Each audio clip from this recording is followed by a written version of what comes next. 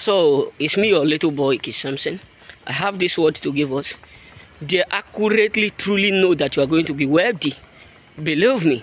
They know that your blood carry the blood of what? Of wealthy.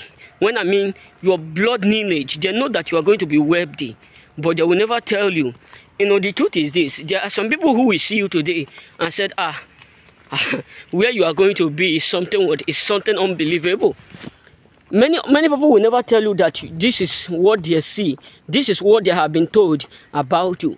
Because they don't want you to figure out whom you are. Yes, listen, as a choosing, you may be struggling now. Life may be so hard, difficult, but I'm here to tell you that is not the final say. Because even your mom, your dad may be hidden that calling on you, that calling, that purpose, that dream. They may be hiding it from you. They will not tell you because many of them never believe that you have such greater impact. You have that greater purpose in you. That is why the moment Joseph was revealed, the moment it was revealed to Joseph that this is whom you are going to be, this is whom you are called to be, and your brothers and your sisters will be under you. Your brothers will be under you. The moment he released that word, many of them become nervous. Many of them become mad. Many of them become angry at him. But the truth is this. Sometimes our people around us, our neighbors, our cousins, they know accurately that we are called for greatness. They know that there's something different and there's something big in us. But they're not going to tell us why, because they envy of our doing. They know that in time to come, yes, you may be struggling today. You that is watching me, you may be looking at if life is not giving you what you want. Things are hard around you. Things are not okay. Yes, you cry day and night. You ask God for intervention, but you are working hard. But believe me, a day is coming that those who mock you today, many of them will be surprised and said, you are using what? You are using medicine. You are using the destiny. Imagine lazy people. You know, that is what there's something I figured out early last week. That most lazy people are mostly those who will tell you that they don't work hard, they are working smart. But the moment they see you who is working hard, the moment they see the reproductive of your doing, the outcome of your hard work, they will start to envy you. But they are the same people who said they don't work hard, they work smart. So what am I trying to say is this. So the truth is this. Many people know that you are going to be great.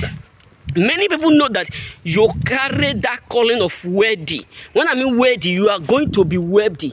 You are going to be great to a point where men who are honored are going to call you honor. Where men who are known are going to do what? Are going to honor you. They know it, but they will never tell you because many of them are shocked. Many of them are mad.